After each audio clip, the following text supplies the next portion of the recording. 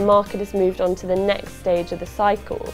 Previously, we were seeing the strongest growth happening within prime London, but actually in 2014 we've seen the strongest growth within the London suburbs. So areas just outside of Greater London, still within the M25, locations such as Cobham, Loughton, Rickmansworth, and they've all seen the strongest growth over the past 6 months. You've definitely seen two aspects to this. One, you've got London has seen really strong levels of growth since the downturn, and that hasn't been matched by the markets outside of London. Values there are just 9% above their 2007 peak, and the further you move out, the further below peak they become. And you've also seen that actually you're getting more buyers moving out from London into these locations, which is really driving the demand.